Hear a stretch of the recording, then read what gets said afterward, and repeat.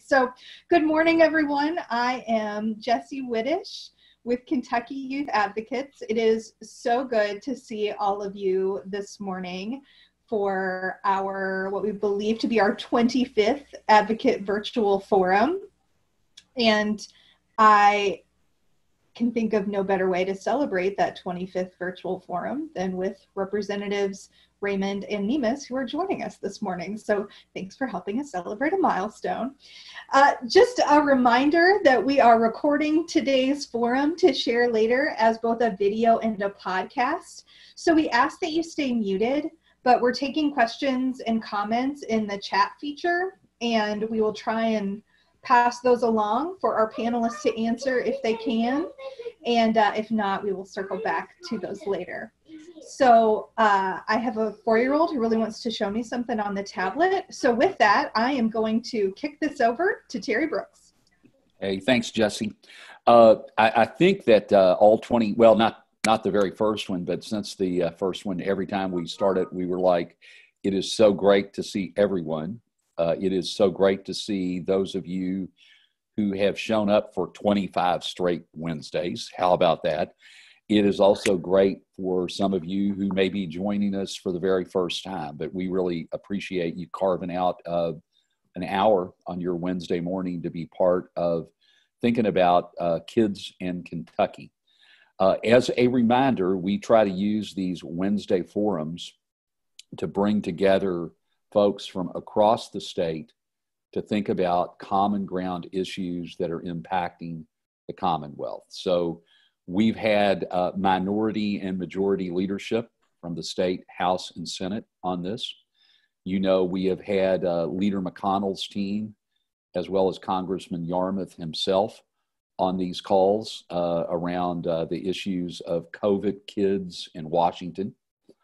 You know, we have had officials ranging from Secretary Friedlander and the Lieutenant Governor to national groups such as the Casey Family Programs, talking about issues that are big and issues that are more targeted as they affect kids in Kentucky.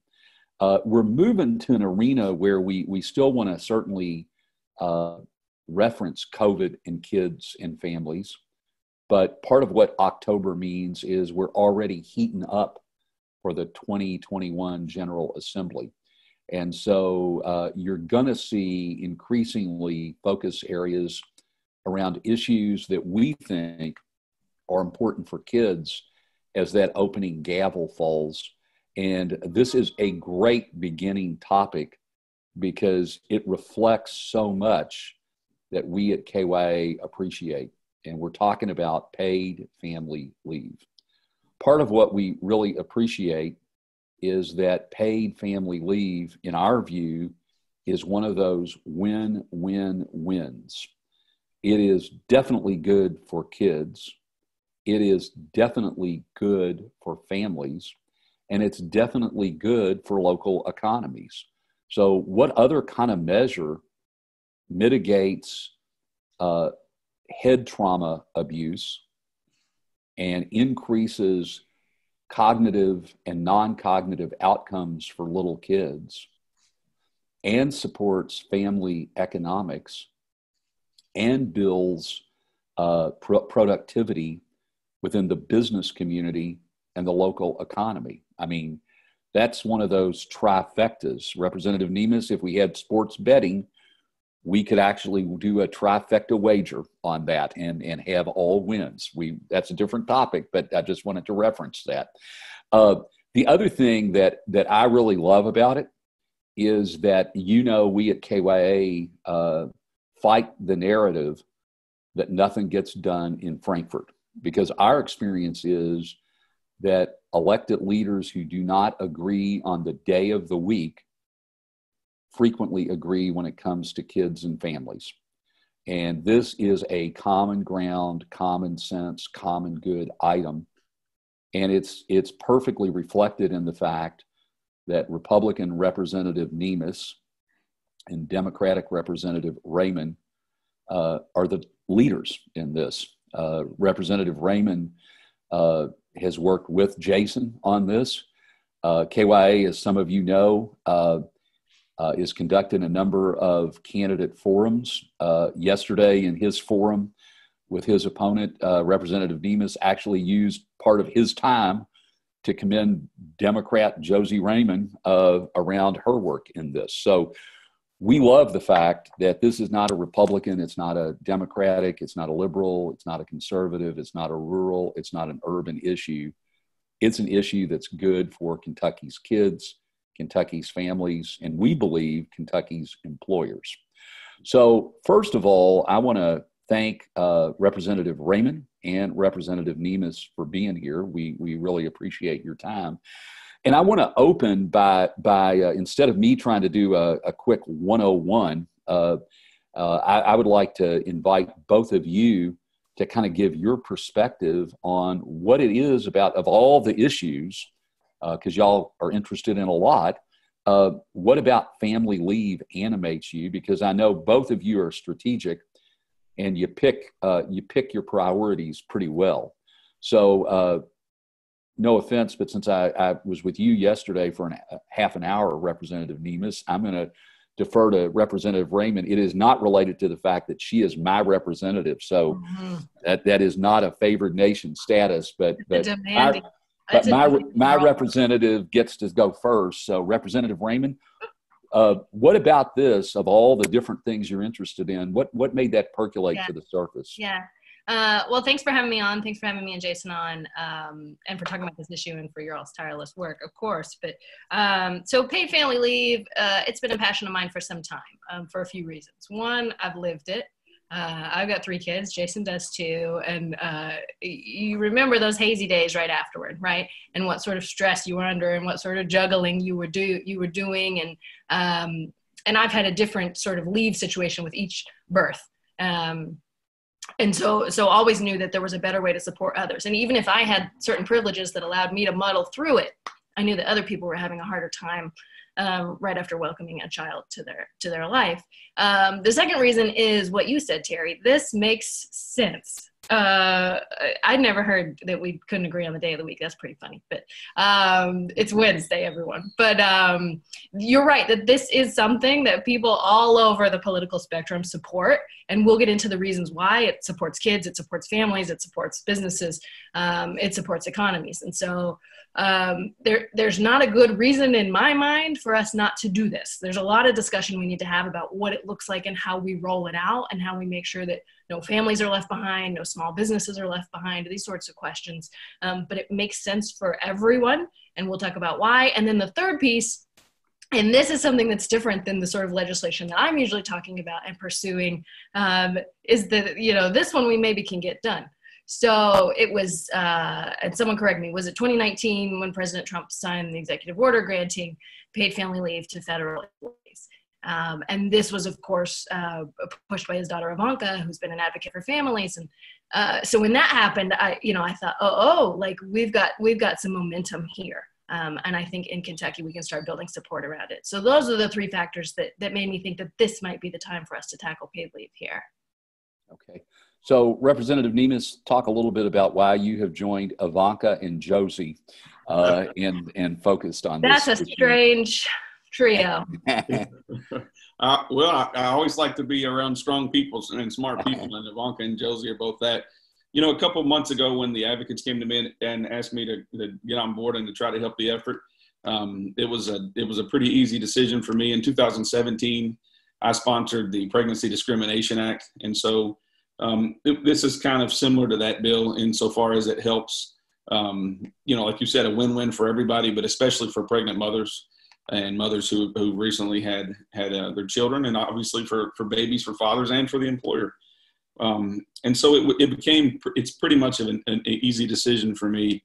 I ran for office for effectively 2 reasons, and these are all intertwined because it seems like, if you look at policy in a real way, most things are intertwined. And so the 2 main reasons were economic development and supporting and strengthening our Kentucky families that are struggling in a lot of ways. My wife and I were very lucky when we had our oldest son, who's 14 years old now. She was a teacher at JCPS, and she taught the day before Sam was born on February the 1st, 2006. Gosh, that seems so long ago. And the day after he was born, she didn't go back to work for 14 years. That was an opportunity that we had. And that's not an opportunity that everybody has. And so I think it especially in the very beginning, it bonded. Josie said, we remember the beginning of the first weeks or so that our kids are born. I remember the first night, Josie, and Sam was crying. So I was holding him and he wouldn't stop crying. I said, Leslie, and I was joking, obviously, but I said, are you sure we can't take him back? Because I mean, it's just so stressful. And that's what a lot of people experience. And that, that's just a little joke at the front, although it is a true story. And so I think it helps the mental health of the parents, which enable them to better care for their kid. I mean, heck, we have studies that show that states with parental leave, the parents read to their kids more years down the line. And so I think this is the opportunity to catapult that parental child relationship in the right direction. We know in Kentucky we have far too few folks who are breastfeeding, and that's not. And if you choose not to breastfeed, that's great. That's your choice. We have far too many people who want to breastfeed but don't feel like they have the opportunity, and this kind of policy helps that. And we know all the benefits that breastfeeding brings, and so this is the kind of policy that makes sense. And I was happy when the advocates approached me, and then when I knew that Josie was the leader in this on the General Assembly, it becomes pretty simple, because she's a person that she's been fighting for kids from pre-birth all the way up to all the way up, but especially up to preschool education.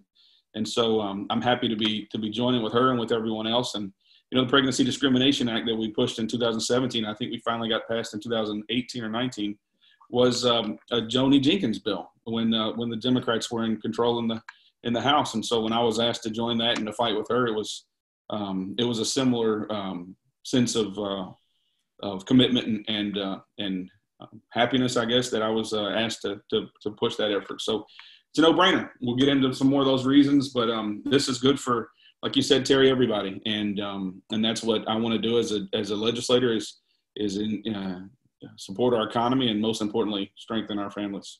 Okay, so what I'm going to do is get a little bit larger perspective from both of you on one particular issue, and then invite you to get into some details as to what some options are, what's on the table, what pushback could we anticipate. But Representative Nemes, I was kind of caught yesterday, your answer around getting into elected office. You really reflected on an autobiographical perspective, which I have a feeling plays into your support of this bill. If you're comfortable, do you mind riffing a little bit about just sharing with folks, that sort of two worlds growing up, and how paid family leave specifically would impact those folks, as you and Representative Raymond have already referenced, who may be under-resourced? Yeah, so I grew up in the South End. My mother and father were divorced when I was 2. I'm one of 6. I have an older sister and then 2 younger brothers, with a dad and a stepmom, and a younger brother and a younger sister with a mom and a former stepdad, and then I have a stepbrother and a stepsister. And so I'm one of many. And my father was remarried pretty closely, and they've done very well. They were middle class. Dad drove a truck for Pepsi Cola, and then bought a bread route. And mom was a single mom for most of the time, and it was very difficult. And so my upbringing was, in a lot of ways, both sides of the track, so to speak. My mother is a very strong woman, very smart, but she struggled because she was a single mom, and then many single parents struggle. And my father was able to do better because there were 2 parents in the home. And so what we need to do and I don't say this because I read it in a data set or in a book, it's seared in my soul. We have to do better supporting our families. That's mother-father families. That's mother-only families. That's father-only families. That's father-father, mother-mother, grandparents, foster families. It doesn't matter. We need to do better in Kentucky supporting our families. And I know that what strong families can do, because it's my life. It's people who I grew up with. It's my nephews and nieces' lives. And it leads to so many things, Terry. I mean, we have a drug scourge in Kentucky. I'm not going to go too far down the line here, but this is all related. We have a drug scourge in Kentucky, and that, to some extent, is caused by our families not being supported like they need to be supported. And again, don't hear me talking to some Republicans saying the nuclear family is the only way. I'm not saying that. I reject that. But what we need to do is we need to have pro-family policies like the Pregnancy Discrimination Act my senator Julie Rocky Adams was instrumental in getting accomplished. And we need to have things like paid parental leave. This is, like Josie said, President Trump signed it. The Democrats in the House pushed it, and the Republicans in the Senate, in the United States Congress, passed it. Kentucky needs to pass it also. A lot of our states have passed it. And there's no doubt in my mind that this will help where we need help the most, and that is at our family units. We have to support our families all over the place, West End, South End, East End, mountains, it doesn't matter. This type of policy helps everyone. So I hope we can get this passed for state workers and then expand it to county and city and then go private. Okay, thank you. Representative Raymond, one of the things that animates a lot of your conversations is a certain conceptual view of economic equity. We use the phrase a lot, borrowing from the Brookings Institution, around the high price of being poor, that if you're poor, certain things just cost more, that there's an opportunity cost. So I want to, and then we'll get into specifics, but I wanted to give both of you, and I want to give you, Representative Raymond, sort of a opportunity to talk a little bit more broadly how this fits into your general philosophy and conception of economic well-being for Kentucky and for families.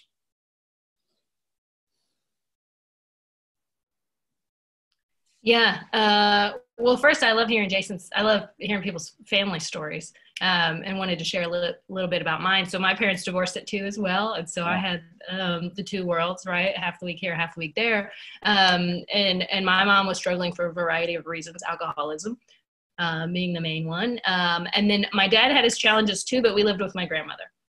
And so that was the cushion. That was the buffer. She owned her home in the Highlands. I went to certain schools and I made certain friends who lived in certain families and certain homes. And that has benefited me to this day. But I think what we've seen over the experts will tell me how many decades, but we've seen this deterioration of the village, really, of the community village. And so I had a grandma to rely on that my kids don't.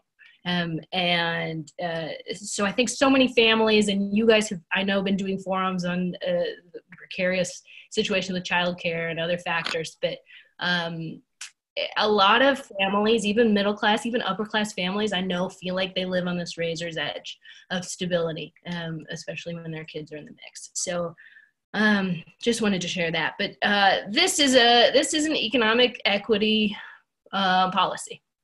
We know that low-income mothers, Black and brown mothers, are more likely to be in low-wage jobs, service industry jobs, essential worker jobs, and less likely to have paid parental leave. I'll say that I was about to say almost nobody. I won't say that. Few people have paid leave. I was lucky finally with my third child that I had paid leave from the University of Louisville. But it's a small percentage of people who have paid leave from their employer. I think it's 25% of women go back to work within 2 weeks of having a baby. And I reported back to Frankfurt after 2 weeks of having a baby, but I had, a private office and a nanny. So that's a very different situation. But you've frozen for me. So I'm just going to keep talking and hope that you're still hearing me. I think we are. We're good. Okay, wonderful. So while the issue of lack of paid family leave, it's affecting all kinds of families. It's particularly affecting the families at the bottom of our economic ladder. Jason's mom, for example, single moms, women of color, people who are even less likely than most to have access to paid leave through their employers. And I'll say that Jason and I have introduced very similar bills to provide paid leave to state employees. And then I have a bill that would provide paid leave to all Kentuckians. And so I hope we'll get into what the program could look like at the start and then how we could scale the program so that it truly does include everyone. Because, of course, when we're just talking about state employees, that's a certain class of people. Great. Well, let's do exactly what you said and get into the specifics. Again, I think there's sort of a tactical rationale that both of you had parallel thoughts. You were channeling each other on start here and see what it could grow. So this is, instead of directing it to Jason or Josie, I'm just going to kind of open it up and let both of you weigh in. Talk about what's on the table in your respective bills and your thinking on beginning with state workers. And then after we talk about that, we'll move to thinking about it in a little bit broader perspective. So it doesn't really matter to me. We can flip a coin. Why don't one of you begin talking about your thinking on state workers, what your bill would do, and then we'll do a compare and contrast here. I'll defer to Josie. She's been on longer, and then I'll say I'll be at the end, and then she can clean up. Okay. Yeah. Ahead, so I think we both think it makes sense to start with state workers. It really mirrors President Trump's executive order. So we've seen that be non-controversial at the federal level, and believe that we can make some headway here at the state level, mirroring that policy. It also makes sense as a proving ground, right? We've seen several other policies that start there, and then we're able to learn what works and what doesn't. Both of our bills provide for 12 weeks of paid family leave, which we feel is pretty important. You'll see some places offer 6, but we feel 12 is pretty important. And we've all referenced tangentially, like the time and the space that you need after your child is born, or you welcome a child to your family through adoption, to get to know that child and to get to know the responsibilities of being a parent. Jason talked about wanting to increase breastfeeding rates. Ladies, that's rough, isn't it? Feeding is rough, and we know that there's phases, right? And that it can take more than 6 weeks to really get in the groove there, or decide how you want to feed your child. So we want to offer 12 weeks to state employees, and we think this is something that we can get a lot of support on in the House, at least. Okay, Jason, follow up on. Yeah, I agree with everything Josie. Yeah, I think there's no contrast. I agree with everything Josie said. I also say that, we haven't been able to raise the pay of our state workers for a long time, and this is another benefit to give to them. And Josie said something I want to make sure that we don't just fly right over it. This is also for adoption and foster care. We have significant needs. My goodness, we've got significant needs in the foster care area, and hopefully this will encourage state workers to get in the foster care world. And give them a little bit of a benefit, not nearly what we need to. We need to do a lot more in foster care, which is what, we focused on that in the last 4 years. But this is another thing that would help in that area. But another thing I'm hoping, in a time where we've got difficult budget issues, of course, it seems like every year we have difficult budget issues in Kentucky. But post-COVID, it's going to be pretty bad, I think. But I think we're going to be able to show that this doesn't cost the state much money, because the way we budget, right, is, for example, I'm in charge of the budget for the judiciary and the Justice Cabinet. So let's say the Justice Cabinet. If you're in the Justice Cabinet, we give X amount of dollars for employees. Well, we don't decide or project how much leave there will be, turnover, this, that, and the other. So we're already budgeting for this in a sense. And so we'll prove that out, and then we'll be able to go to the counties and city much more easily. If we try to get all of it, or eat the whole elephant in one bite, maybe to say it like that, then we're going to have CAECO and the League of Cities, I think, having a little bit of unrest and being uneasy.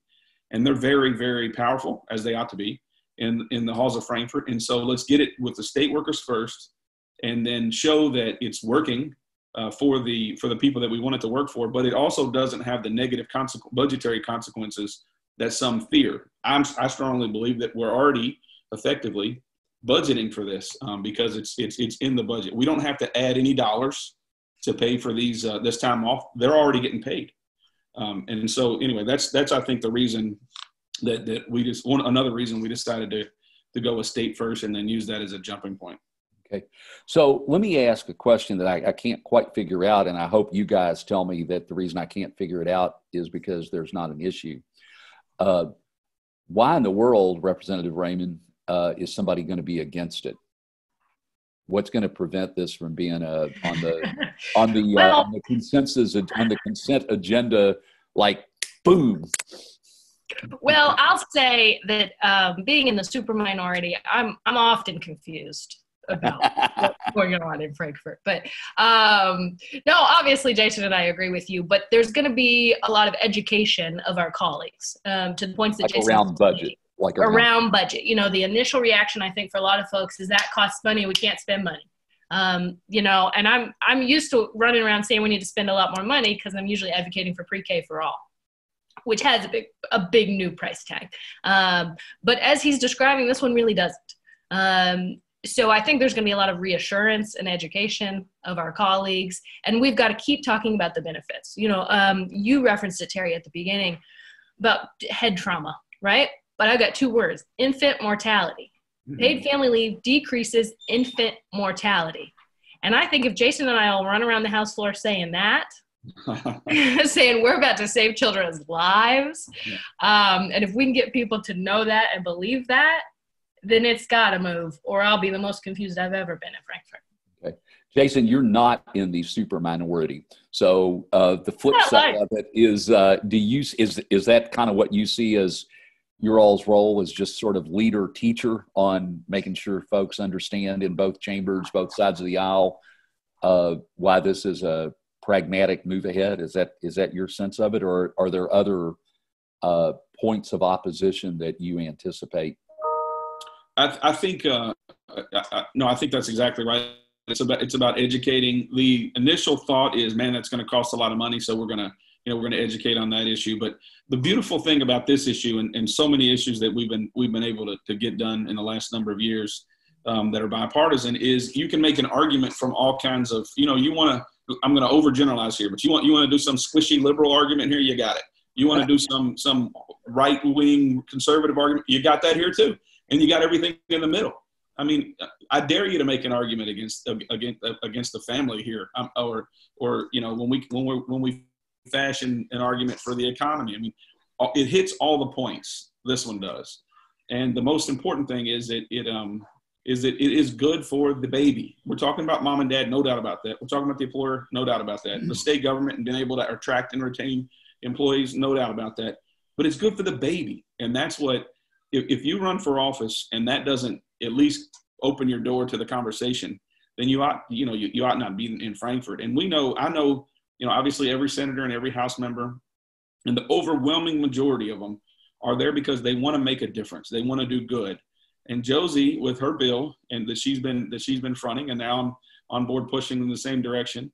We're giving them an opportunity to do good, and I think people will hopefully jump on board. Now, another thing, because racial issues are so much at the forefront today, is I'm going to, when I talk to my colleagues, I'm going to lead with that.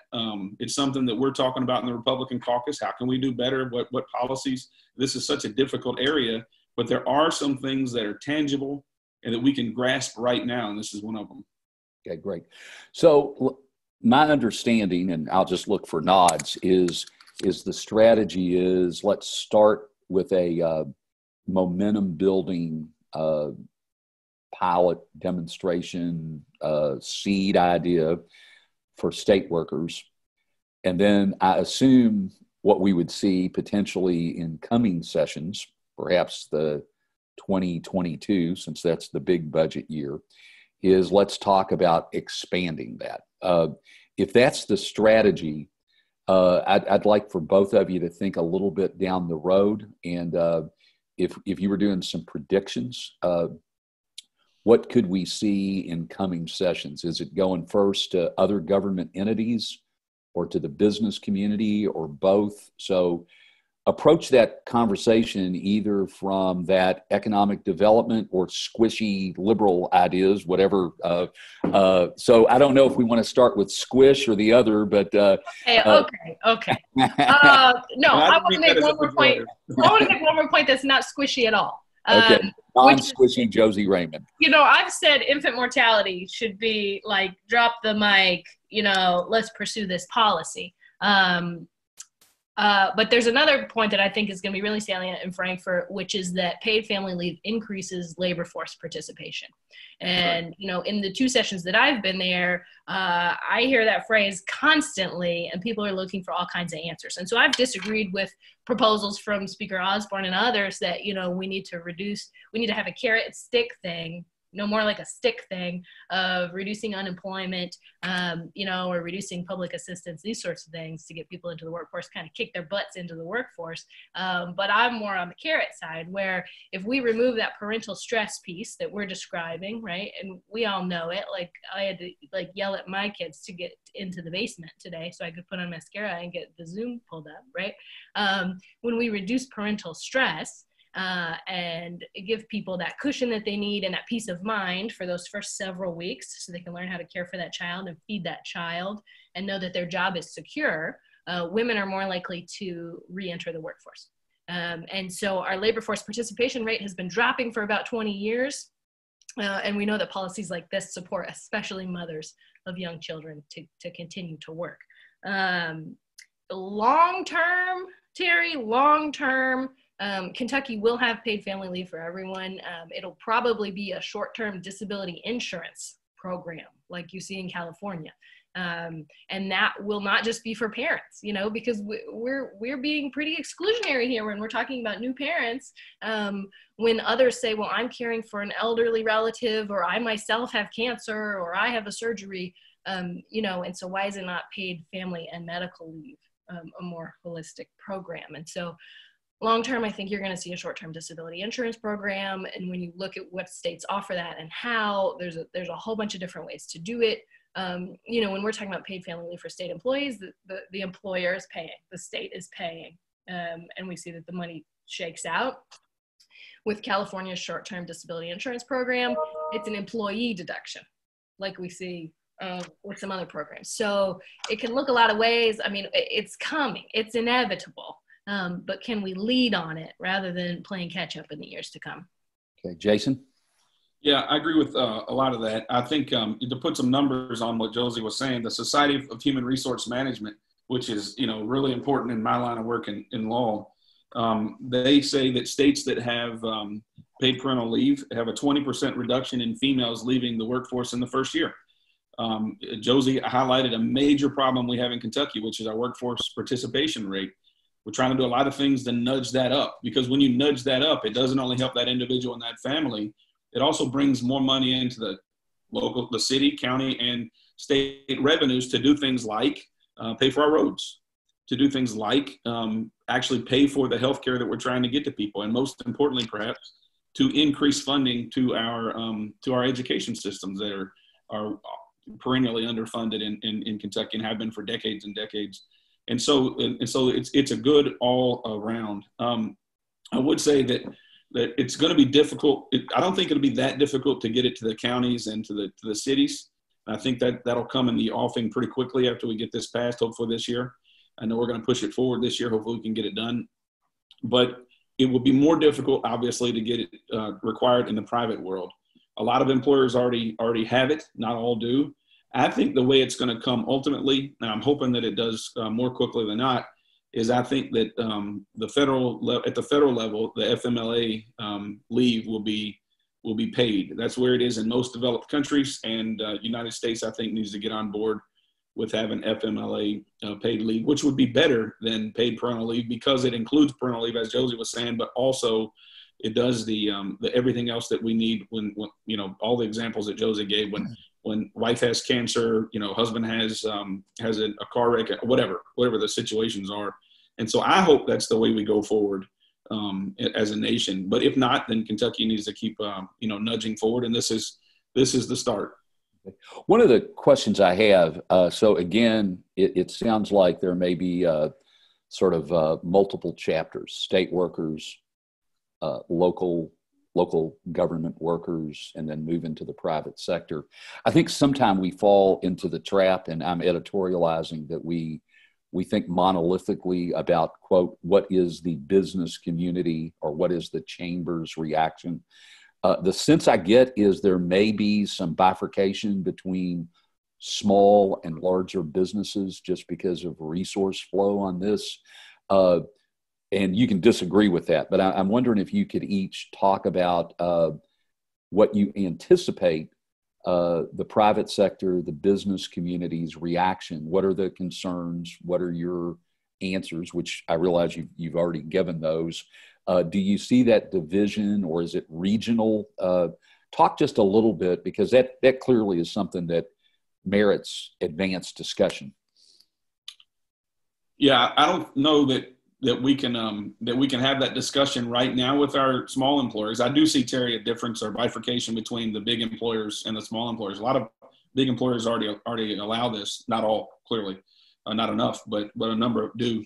Right now is not the time to saddle any additional responsibility on our small businesses. We're losing small businesses by the hundreds due to COVID and our response to it. And so we need to, I don't know that we need to saddle on them any additional responsibility. If the state is for this, and we ought to be, then the state needs to put its money where its mouth is. I think we need to have some kind of a tax credit or something to sweeten the pot to help, especially small businesses, when we want to go in this direction. So I don't know exactly what that'll look like. It's going to take them coming to the table and helping to craft that policy. But I don't think now is the time to have any new policy or requirement on our Kentucky small businesses. We need to get them back up and running. Josie? Yeah, I don't know where the Kentucky Chamber is on this issue, but I know that the Kentucky Chamber is a huge supporter of kids because that makes workers more productive, more efficient, and happier. So I had a great conversation, Jason, with our colleague, Representative Adam Bowling, who's a young father and a small business owner, about this, and he educated me about these concerns. So he was explaining that small businesses are already having trouble staying competitive with our large corporations. You know, what's paid parental leave at Yum? It's a lot. And so I think that when we're talking about supporting small business, it's not a matter of not putting things in place that benefit families and that benefit the workforce. It's putting things in place that can help small businesses stay competitive. And so that would be the state stepping in to support families in this way so that small businesses are able to provide this benefit and stay competitive with larger corporations. So I think if we can get it to state employees, you're going to see the demand, right? The volume of the demand go up as we see the value for all kinds of employers. And, you know, I think he'd be okay with me telling you all that he's got pharmacies, right? And he said, well, you know, I could cover it probably for my pharmacists, but then I wouldn't be able to afford the replacement employee. So these are the sorts of considerations that are coming in. But he also had the misconception, Jason, that it'd be all on him.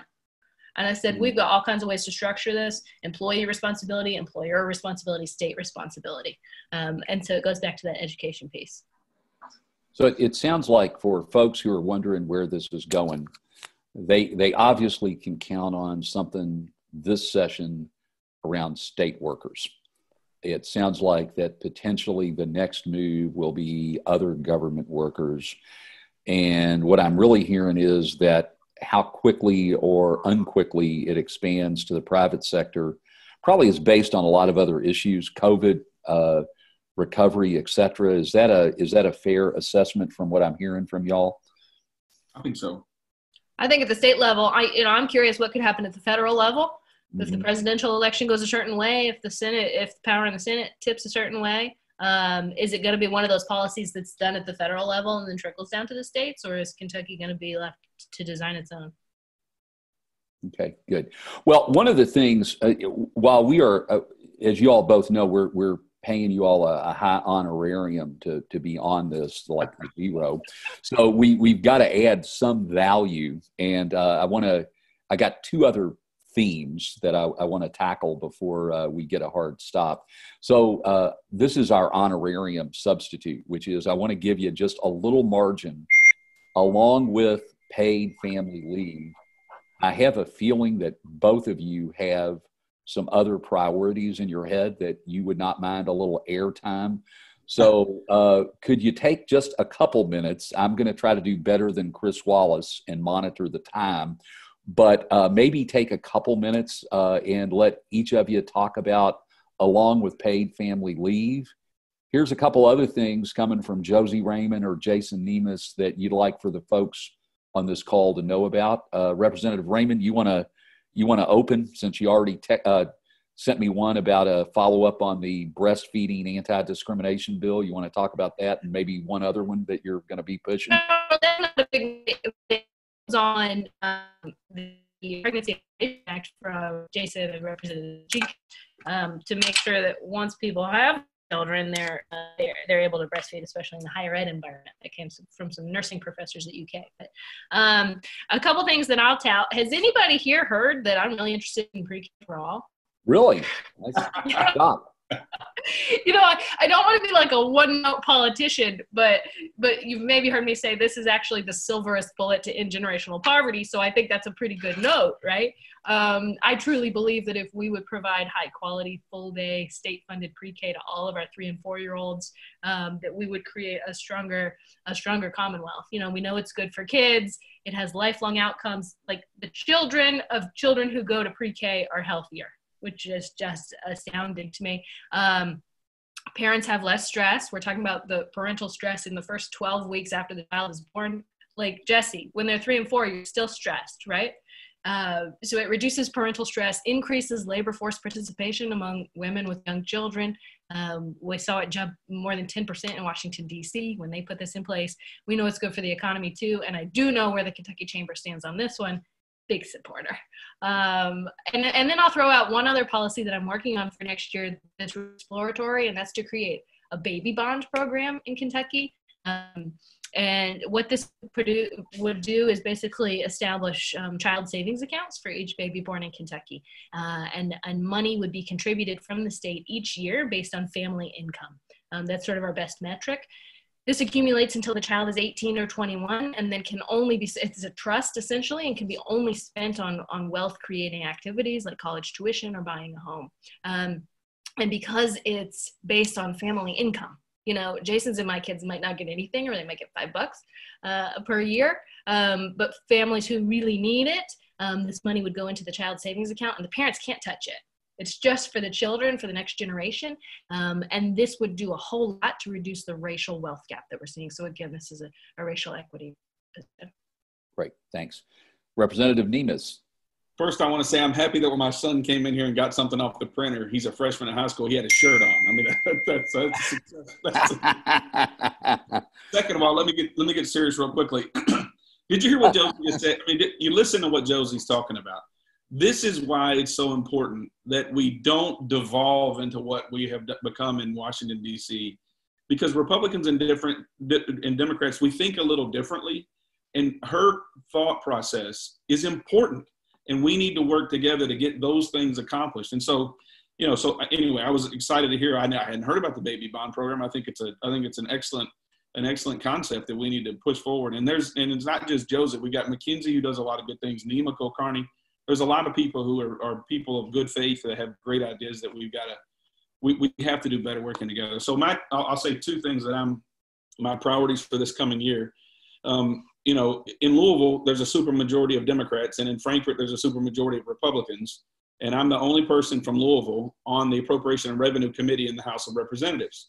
And because I'm in the supermajority, that gives me a little bit of, I'm in the room where the decisions are made. Let me put it that way. There are 9 of us that are in the room. I'm in the room. And so my number one priority is to protect our home. We have 100 legislators, 18 from Kentucky, only 3 Republicans. And so everybody wants, when they're in that room, and that's a supermajority room, obviously, they want to take care of their own. It's not an animosity toward Louisville per se, but they're taking care of their own. And so I have to be in that room taking care of our home of Louisville, not just the 33rd district, but the South End, the West End of Louisville as well. And that's roads, that's everything else. You know, there's an effort to change SEEK funding in Kentucky. And while I want to put more money in SEEK, we cannot allow SEEK funding to be changed tremendously, because what that means is Oldham County, which I represent, Anchorage, which I represent, but most importantly, JCPS, because there's 97,000 kids there, we're going to lose on a SEEK reformulation. So anyway, so I'm at that table. So my number one priority is always to protect my hometown of Louisville. The second thing, and this is not related to the KYA's issues per se, but I'm such a true believer in this issue. I got to talk about it everywhere I can, and that's medical marijuana. When I ran for office 4 years ago, I wasn't for it. I've never used an illegal drug in my life, but I met with a group of constituents in Crestwood, and they talked to me, and they were regular folk that looked just like us. They weren't just trying to get high. They were trying to be and feel better. And they convinced me that I was wrong. And now I'm fighting with everything I have to bring medical marijuana to Kentucky because it will make our people better. It will make those people who are hurting better. One quick story, Terry, and I'll shut it. I was walking in Anchorage, and I came up to this 87-year-old man's home, and he was living alone. And he was 87 years old, and he's Republican. That's all I knew about him. I could take it to his house, and so I knock on the door and say, I'm Jason Nemes, running to be your state representative for re-election. And he stops me, and he's a big 6'4", 6'5" guy, and he says, aren't you that guy pushing marijuana? And I kind of played it up a little bit, and I thought I was going to defend myself with the argument, right? And tell him, this is medical marijuana, here's why it's good. Terry, let me tell you, this man, I'm not going to tell you, he started crying. He started bawling. And he said, thank you, because my wife, he told me a story about his wife who recently died. And he said, and I'm getting a little bit up, he said, she couldn't get off the couch. And our two sons who no longer live in Louisville come home, and they brought their mom medical marijuana, and it allowed her to live in her last days. Who do we think we are as a government to get in the way of that family providing for that mom? We need medical marijuana in Kentucky, and I'm going to fight like hell to get it. Okay, thank you so much. So I want to end with a question, and we have a heterogeneous group on these calls. So, and my KYA colleagues know I'm barely able to use a cell phone, so I'm lucky to just see the screen in front of me. So I see folks like Mike Hammond and Mandy Simpson, who they know as much as I do about advocacy. But I'm also really excited that some folks who are kind of new to this arena join us every week. And I always try to be very intentional when we have elected leaders on posing the question. I'm on this call, and y'all have sold me. I am on fire with paid family leave or medical marijuana, or was your thing early childhood, pre-K, something like that? It's a pre-K for all. Oh, okay. Something has touched me. Something has touched me. What do I do about that? Because I want to be engaged. I want to make a difference, but I'm not sure where to begin. So, Jason, can you talk about both what impacts you and what impacts your colleagues in terms of influence and decisions and priorities? Yeah, sometimes people don't believe it, but it's the gospel truth, and that is contacting your legislator. I like to hear from everybody, but especially from constituents in the 33rd district. You know, I always say I love everybody, but I love those people a little bit more. Elected officials, they got to get elected. We want to get reelected. And so we need to hear and fight for the things that our constituents care about. And so contact your legislator and try to find if the person that we need to touch, just for example, is, I'm going to say Attica, whatever, or McKinsey, whoever it is. Get somebody from Attica's district and take that person with you and educate them and have them speak with Attica, or Jerry Miller, or whoever else. And they'll open, most of us, almost to a person, will open their, will respond to emails or open their doors or meet you for coffee or whatever. People don't think that's true, but it is, especially in the House level where we're so close to the people. And so that's what I would say. Contact your legislator. It does work. It's important. But contact them with a constituent. And let me say, the calls are important, but the calls sometimes don't get to us until, very late. I don't understand why, but there's a delay. That does not come to our office. That goes to the constituent services, then gets relayed to our office. So I think emails are much better than the calls just to the hotline are. Those are good too, but not as good as emails. Okay. So Representative Raymond, how in the heck do I influence you? Well, you're an influential figure, but I agree. Contact your legislators. I mean, like Jason said, I think people think that we're overrun or that we think we're the high and mighty, right? But I'm in sort of a sleepy area in Hikes Point and J-Town, or at least it's been sleepy so far, despite my best efforts. And I don't get that much communication, really. I mean, if I got 5 heartfelt emails from my district, I would really be paying attention to that issue. We get a lot from the bots, right? And we know what the support levels in our district, but when people share their stories, that's really meaningful to me. So I would say beyond contacting your legislators and asking them to jump onto this bill or contacting us and asking us, how to work with that person, is to organize your neighbors and your friends, and also to share your story or to find others that we can share, because that story that Jason told on medical marijuana, how powerful is that? And that moved him, and now he's using that to move others. And, you know, there's been women in my districts who have shared incredible stories about the impact of pre-K on their lives. And now I'm able to share those stories, leverage those with the media and so on. And so that's how we're getting support. I talked about we're trying to educate our colleagues on the data, but we also need to touch them with these sort of personal stories. And anytime we can get help gathering those, we would love it. Josie, let me ask you a question real quickly. I was on recently with Sheila Schuster, and she asked this question, and one of the legislators said, a personal letter, you know, handwritten. I received a few of those, but not many. But I thought to myself, I remember reading those. In particular, it took more time. Have you received a personal handwritten letter, and I think maybe that's effective. From my district, I haven't gotten many. I'll get some from other places. And then I do make sure that somebody, that, you know, are you handling this one? Are you handling this one? Because the person, it does make me think the person, you know, really, really, really needs some support if they take the time to do that. You know who we don't hear from very much? Children and teens. I mean, if Jason's son contacted me about a school project, I'd bend over backwards. So that's another angle we could go at. Note to self, have Sam lobby Josie. That's great. Well, thank you all so much. I wanted to just reiterate, because we've been pounding this the last couple of weeks.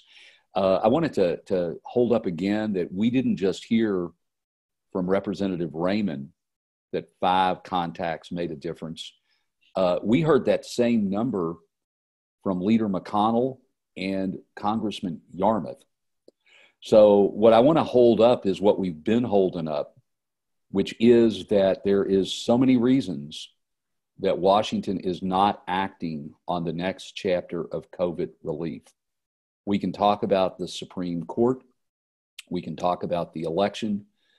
Folks, you all know, especially those of you who are in early childhood and child welfare, that if action doesn't happen now, we're looking at a daggone disaster, especially in areas like childcare. So we're going to continue to hold up that notion that none of us on this call gets a pass. All of us have a congressman, and all of us have 2 U.S. senators. As you all know, links are posted on KYA website. And my guess is somebody from KYA is going to stick up something on the chat now about, look at this link. I hope. I'm not. But I want to just emphasize that we've got to have you making those calls, because if we wait until after the election, it's too late. And we understand that the election and the Supreme Court confirmation are big, time-consuming, suck the attention, take the air out of the room. We really want y'all to remind our elected Washington leaders that COVID in kids is happening now, not just after confirmation or election. So that's my amen, but the final benediction belongs to Mehek Cholera. Representative Raymond, Representative Nemes, I just want to thank you again for not just paid family leave, but both of you are real champions for kids. And we, as well as everybody on the call, appreciate your smarts and your courage on that. So Mehek, I'll kick it to you. Thank you, Terry. And thank you, Representative Raymond and Nemes, for joining us today for a robust conversation. And I do want to just say, it's so refreshing to hear key policymakers have cordial conversations and also have a moderator that can actually ask a question. So especially after last night, this was very helpful to hear and refreshing. So thank you both. And thank you, Terry, for moderating. So just some reflections that I took away out of this conversation is paid family leave strengthens our family structure, and also benefits the economy. Really, it's a common ground bipartisan issue. It also, there's disparities when we're talking about paid family leaves, especially for the low income families and families of color.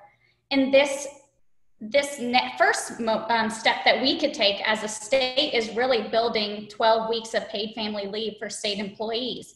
And there's hope, at least what I took away, that we can move on from that. And we could really dive into a common larger goal, which is paid family medical leave. And so I just want to again thank you all for joining, especially our advocates for joining our 25th weekly advocate forum. And before I sign off, I just wanted to point out a couple other reminders. Since we're talking about legislators here today, we are holding Children's Advocacy Week, which used to be just Children's Advocacy Day. So you'll have plenty of opportunities to engage with your legislators on policy. And that's coming up February 1st February 1st through the 5th, 2021. And we hope that all you advocates here on the call today joining us can be a part of that week. We'll have that in the follow-up email, as well as always, we will have a recording of this forum. Next week's forum, we're going to be discussing the impact of COVID-19 on families experiencing domestic violence. So please be sure to check in on that one. And as always, we have our Action Hub. That is our one-stop shop to really highlight the diverse set of federal and state priorities impacting children and families.